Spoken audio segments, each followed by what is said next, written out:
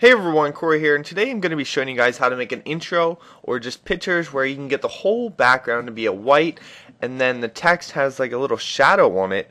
And I haven't really seen a tutorial for this and I didn't know how to do it, so I was messing around. I finally figured it out, and if you've ever seen my video on game vids, it's how I did that intro.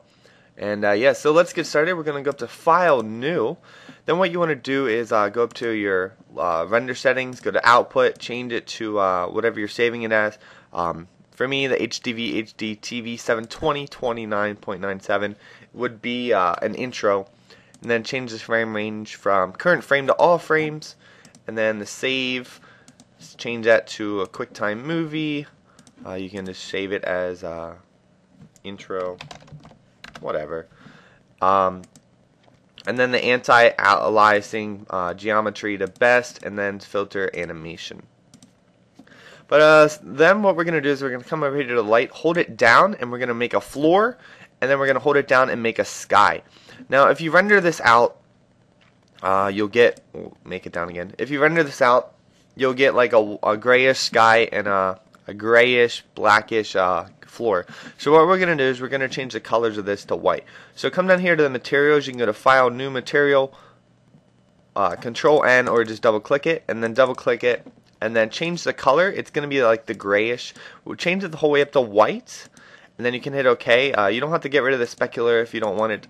I don't, just leave it on if you want. It's not a big deal. But then we're going to change that. We're going to take that white and drag it over to the sky. And now if you've rendered out, now we have a white sky instead of the grayish sky. But we still have the floor as a gray, a dark gray. So we're going to change the floor color. Now if you change it to white, the exact same white, it doesn't turn out the same. It turns out the exact same. So what we're going to do is we're going to double click again, make another new color. We're going to change the luminance right here. We're just going to turn that on and make it white.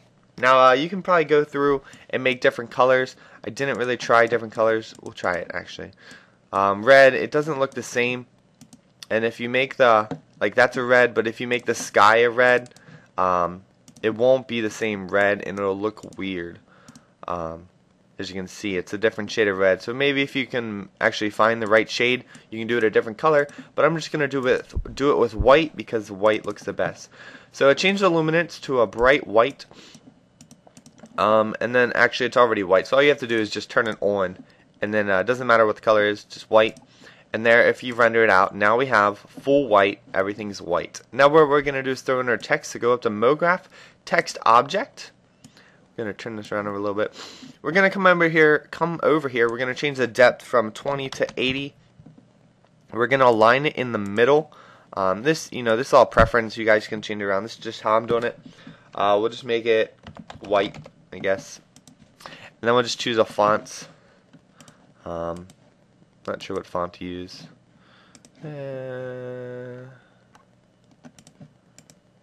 Doesn't really matter what font you use. And then just make another color. Go to color. We're going to make this a black. And then what I like to do is I add a little reflection, just that way it brightens up the colors a little bit and adds a little bit of a reflection of it. But there, as you can see, now we have a white background with white text. Now we want the shadow underneath, so all we have to do is go up to render settings, go over to Effect, Ambient Occlusion. Close that, and then when you render it out, it'll have the shadow at the bottom, and yeah. Now it takes a little while to render out, and it will take a lot longer to save than not having ambient occlusion, but it looks really good when you're done. And yeah, that's pretty much. It's really simple. If you guys have any questions or any thing you want to leave, if you know an easier way, this is the only way I found. And it's pretty awesome, and I really like the effect that it has, especially with different fonts and different angles. I'm not sure what fonts to use though, but let's see, what can we do?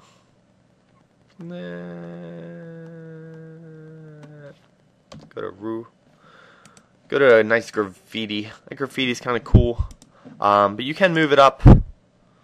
Just drag it up. You can move it up a little bit, and then as long as you keep it a certain distance, you'll still have a shadow underneath.